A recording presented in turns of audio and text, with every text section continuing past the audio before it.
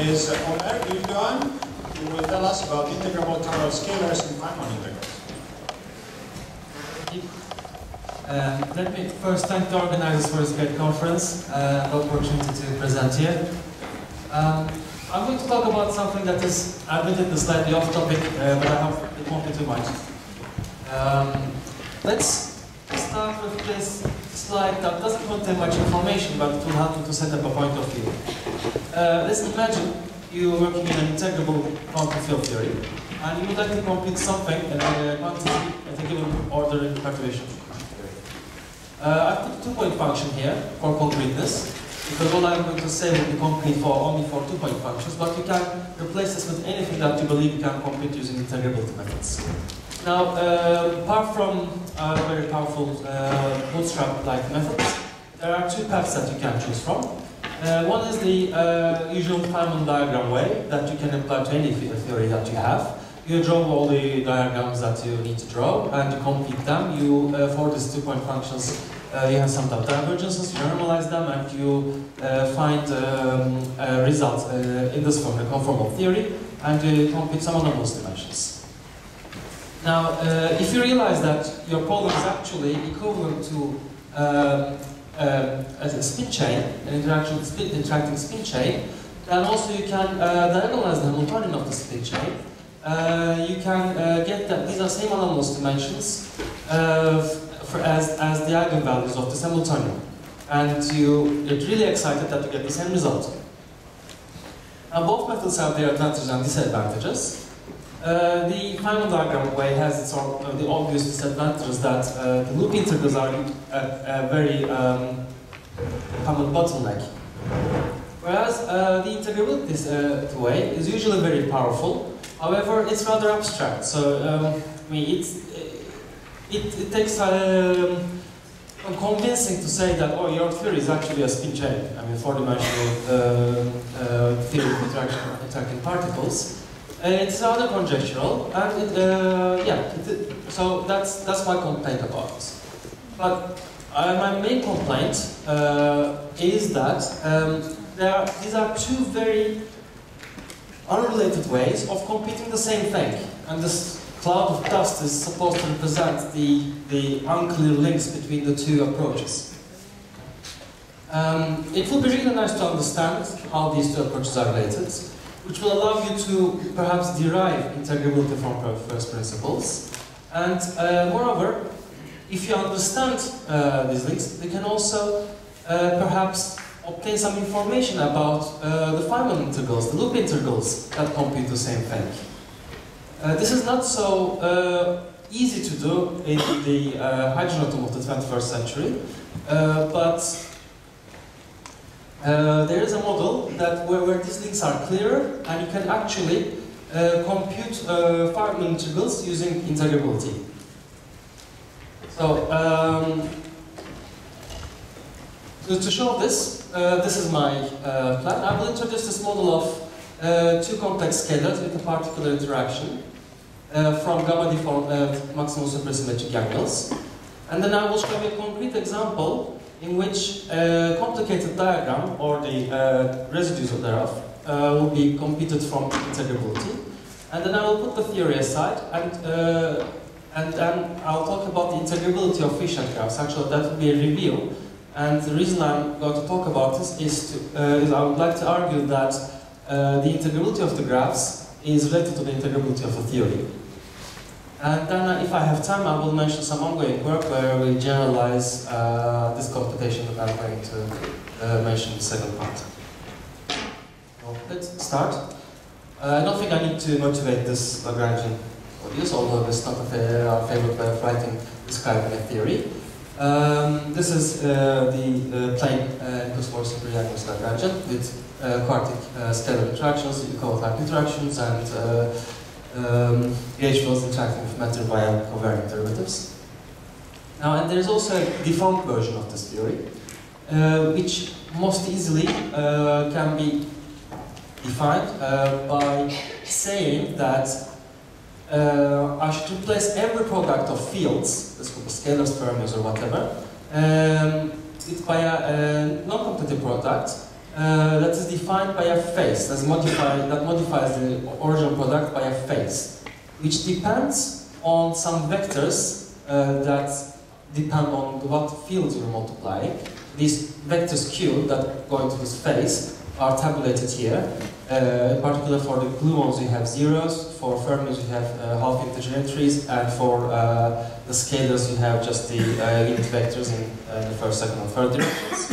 And very importantly, this phase depends on 3 deformation parameters. So this is once you do these deformations, you get a family of theories that depend on not only just for the coupling, but also 3 parameters.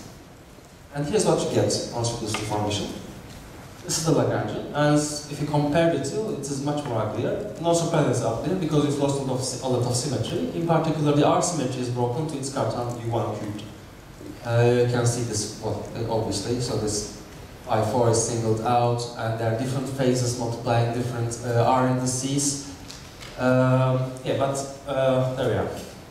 Okay, I'll transfer this Lagrangian to the next slide. As I said, many symmetries have been broken. There's no supersymmetry whatsoever. There's no conformal symmetry. So this Lagrangian gets renormalized, and by terms that don't exist in this Lagrangian. So you need to add additional terms, but this is just a bare Lagrangian. And let me suppress the counter terms now, because they won't be relevant to this discussion. But remarkably, it is still an integrable theory. You can't compute things exactly in this theory, like we do in equals for super Young, the original one. Now, I would like to consider this theory in a particular limit, to show that the scalar theory is hidden inside here.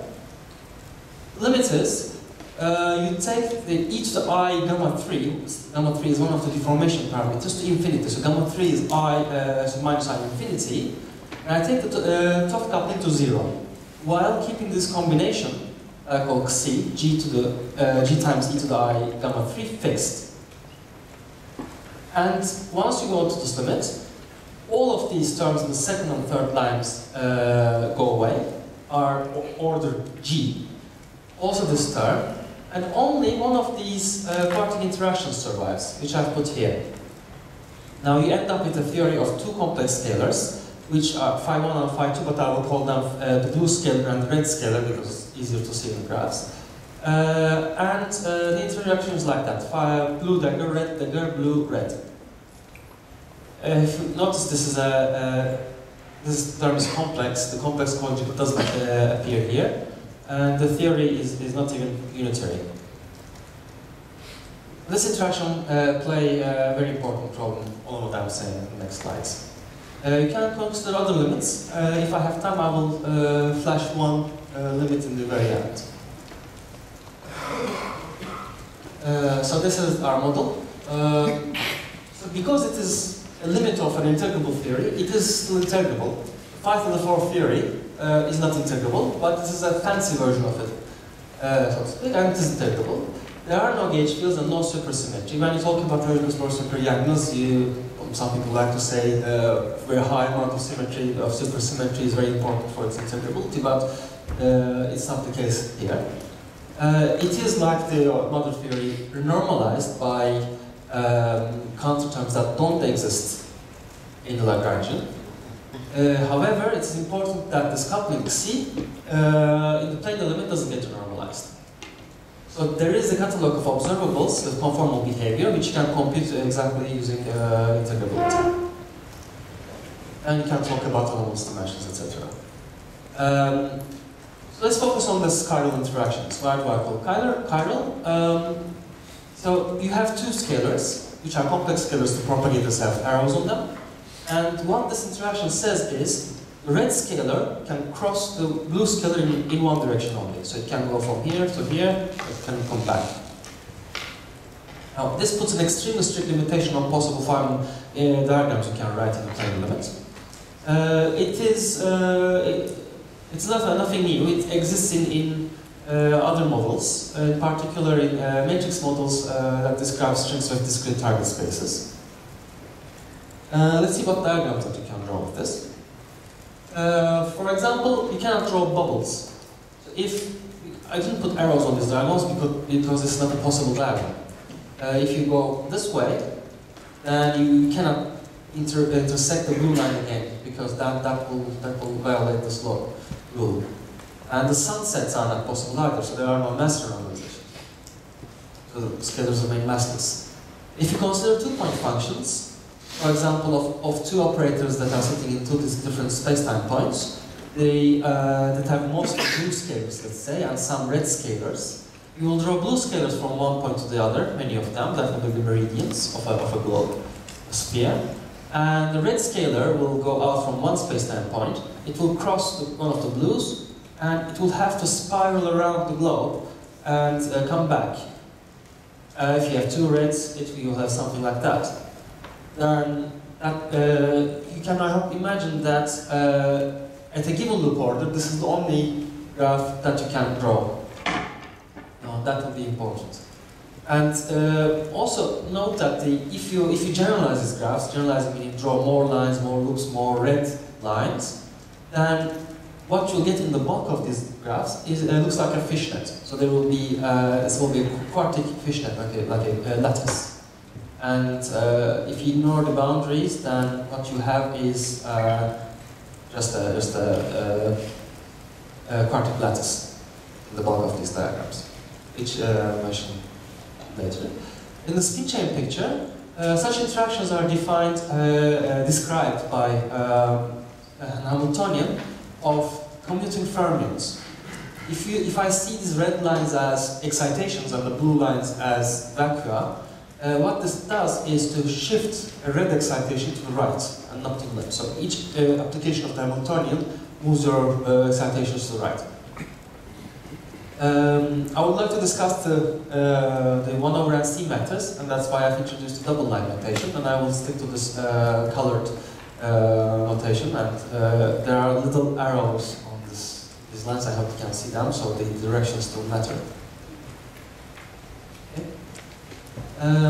So, as I said, the coupling is normalized only by non-planar diagrams, and this is one of them that you can draw. That's why the counter term is a double trace and it counts with a 1/n(c). However, that doesn't mean that this can be completely ignored in the planar limits.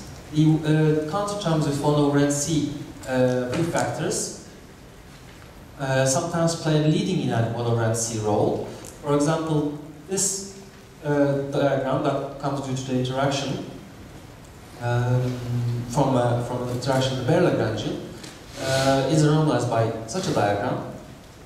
This is a two-point function, so there's an operator here, an operator, the rectangular operators, and a blue scalar and a scalar here.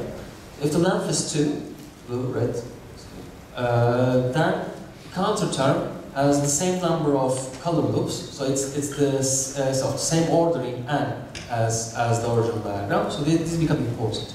But if you have more than two scalars, like 3 or 4 or 5, then these are actually submitting, and you can ignore them in the planar limit. And that allows you to talk about conformal correlators and anomalous dimensions, and you can apply, as I mentioned before, the whole arsenal of ADS-CFT integrability. Okay. Let's apply this to an operator. The simplest operator you can think of is the BMM vacuum, which is just a local operator. It's a trace of L blue scalars. And you put one of these here, and it's dagger here on the other space-time point or the other way around. The diagram that you can draw is of this type. So there are no red scalars to connect in these operators. The meridians will be all blue. If I put an interaction here, say, I have to carry on until it wraps around the globe. That's why they will be called wrappings. At a given loop order, there will be one single family diagram. To compute the anomalous dimensions as gamma, I only need the UV divergences of these graphs. That's why I can cut the head of this graph, behead it, and I will arrive at such graphs, such generalized wheel graphs. The number of spokes, these radial lines, correspond to the number of scalars we have, the blue lines. I should have drawn this blue. and then the frames, the circles, are the red lines. So this is an example with 6 scalars, 6 spokes, and 2 frames. Such integrals in general weren't known. With a single frame, they were known at all reported due to works of David Brockhurst. And with 2 frames, there was a result by Eric with 6 loops, so 3 spokes. And we don't know how to compute, well, I don't know how to compute more general wheels. Wait a minute, we know the lowest dimensions from integrability. We can apply, we have to apply thermodynamic beta-ansatz because we have wrappings here. Well, it is basically a mirror theory of the spin chain with some mirror particles that run around these wrappings. It's slightly more complicated, but certainly easier than the diagram, so that I can now reverse engineer the graph. But before I do that, let me review the simpler results that have been the one wrapping results that are already quite complicated results, but simpler. In the full gamma differential theory, due to Matthias and collaborators, they are given by a single family integral in the full gamma differential theory that has all the gluons and fermions as well as other scalars. In our case, it's obvious because this is the only graph that you can draw, and if you go to the strong deformation limit and send one of the gammas to infinity, you see that the gamma combines with the G, and you have the coupling C of the scalar theory appearing correctly here. And they are just multiple zeta values. Sorry, single zeta values in this case, and for double wrappings there will be multiple zeta values. The double wrapping, 2 wrapping result looks like this. There's an easy piece, and there's a hard piece that I call A, which I will explain in the next slide. And it is given in terms of integrals over rapidities and sums over wrapping modes around these parallels of the globe. And if I can compute AL, I know the periods of double wheel graphs at any loop order. Now let's do this. Well, let me flash a simple computation. The typical thing that you have to do to compute AL is some integrals and infinite sums over such rational factors and polygamma functions where the summation indices appear in the argument and integration indices appear in the argument. It's a standard exercise by now to do these such integrals. Actually, you can do this for any L with some extrapolation. And this is the result you arrive at. The only reason I'm not embarrassed to show such a big equation on a slide is that it has some interesting properties. Such as it has uniform transcendentality apart from this little last term, which is responsible for subdivergence. Subdivergence are responsible for that little term, but the rest has uniform transcendentality weight. And for any loop order, these graphs are given by only depth 3 zeta values. I'm trying to simplify this, but I'm not sure if it simplifies anymore. So you managed to reverse engineer Feynman, complicated Feynman integral from using integrability. But okay, so before I look at the slide, I want to stress that this is not just a trick. I would like to advocate that the Feynman integrals can be seen as integrable systems, and this is nothing new either. This has been noticed by Alexander Zamonancikov in 1980, and he considered certain Feynman graphs, as partition functions. So you relate a Feynman diagram, a partition function in such a way. You draw a random line on a plane, you color the neighboring ones, and you put propagators between neighboring white domains with indices that depend on the angles of the intersecting lines. in 4 dimensions, this will be a rectangular lattice. And the integrability manifests itself as the star triangle relation. So if you want to do this integral in this vertex, considering these 3 as external vertices, what you have to do is to move this vertical line across this intersection point, and once you move this that way, then you will get a triangle. So the integrability manifests itself as a Young-Baxter equation for Feynman integrals. So this is a bit conceptual, but formal. Let me give a concrete example here. The famous ladder integrals that are very well studied are given like this at any border. So if they have conformal symmetry, you can put one of the points to infinity, and you can put one point to 0, and they depend on 2 space-time coordinates now.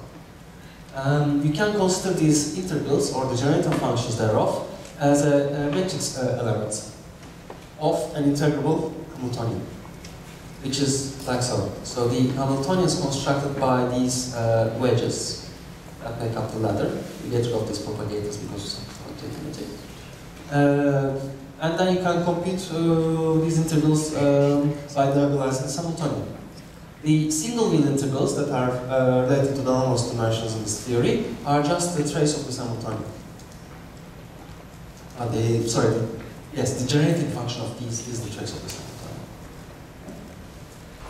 Hamiltonian. Now, at the moment we are trying to generalize this game to more complicated operators, to be able to compute more complicated graphs. In particular, we consider excited operators, red scalars mixing into the blue ones.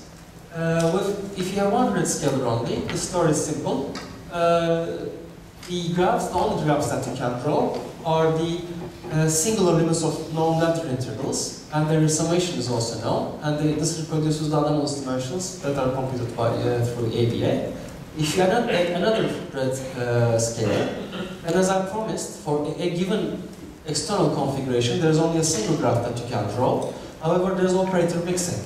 Operators with different placements of red scalars have non-zero two-point functions. That's why you can only talk about, can only relate integrals to each other. But this is not too bad, because some of these integrals that I show here are complicated and some of them are easy. By which I mean, at 5 let's say, these integrals have 2 3-dimensional Venn-Glass representations, or hard ones that have, I couldn't find less than 12 or 13. So you can relate these integrals to each other. But I'm talking about divergences here, as long as I speak about anomalous dimensions, but for other quantities, you can also talk about the full integrals.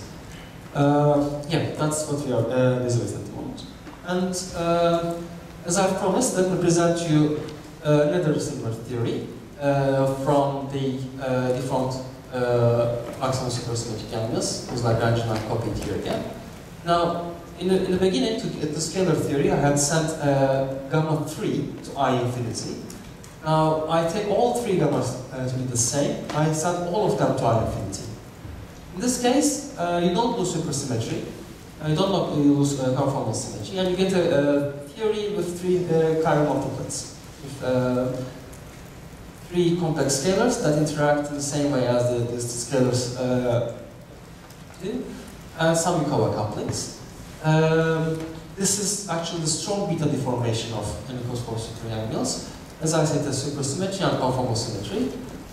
It has similar interactions, and we haven't studied this theory very well, but probably the graphs will be also very restricted. And now, using supergraphs, you can consider cubic vertices, not just quantic vertices, as in the scalar case.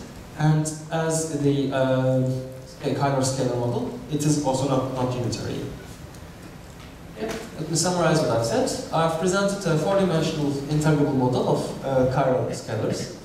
The particularly simple Feynman diagram expansion, which links the integrability of the quantum field theory with that of individual integrals. And what we would like to do in the near future, is to explore the full potential of the spectrum to compute the residues of Feynman integrals, so considering different operators and that give us different diagrams. We'd like to understand the stroke out of the picture, because all these diagrams look like world sheets, but it doesn't seem to be that straightforward now, to us at least. And the obvious thing to do is to add more kinematics to this. At the moment we are computing just numbers, and it will be nice to compute integrals that have no trivial kinematics. So that was it. Thank you very much for your attention.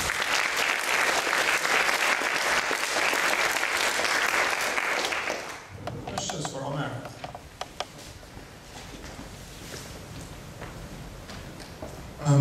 Do you have a clear idea of what other families of graphs might be accessible in this approach? Well, there will be quartic graphs. No, I don't have a systematic classification of them. No, it's the field. I mean, my guess would be that there's a finite number, and then once you do, like, say, 4 or 5 families, then it's a bit of like a head-scratching problem to find the next one. But is it the case that there's 10, 20, 100, or is it completely unknown? If you can compute things from integrable to all loops order, there's infinite class of diagrams. So No, but I mean, families, how many families of graphs? I don't know. It is restricted by your abilities of computing things from integrable. If you can compute 4-point functions, then you can also different graphs. You have to be careful that you shouldn't introduce counter terms. These left operators in the intermediate states dimensions. As long as you avoid them, you're restricted by the operators or correlators that you can consider. Okay, thank you. More questions?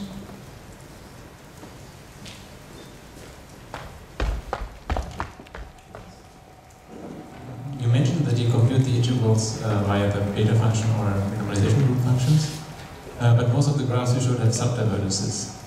So you have to specify which scheme you are working in. Yes, that's right. So yeah, that's right. What is the scheme?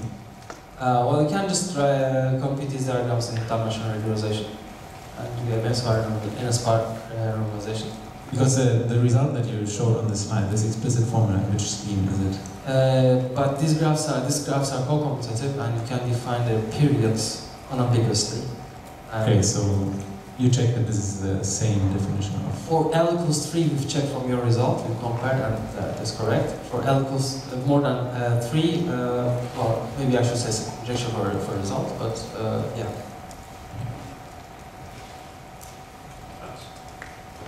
Is there some reason why the integrable deformations are not unitary? No, they're not necessarily not unitary. They are unitary ones, but if you take the deformation parameters complex, they go non-unitary. But if they are real, they are unitary. To say, why didn't you consider the unitary case? And the theory yet won't be that simple. You will have to draw more diagrams. You won't have a theory that has a single diagram in each other. Okay. More questions?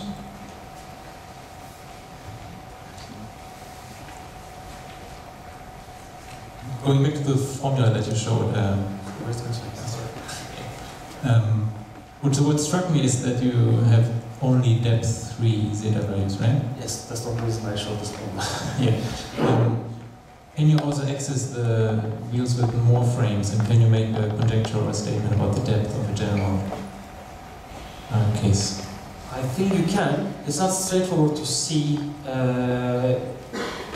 what kind of zetas you will get, or whether you will get zetas at all, just by looking at it. But you can do it. You can generalize this as well for more frames. And actually, that is also in the outlook. I forgot. Okay. But you're not in a position to make a conjecture right now. That's maybe we can go on.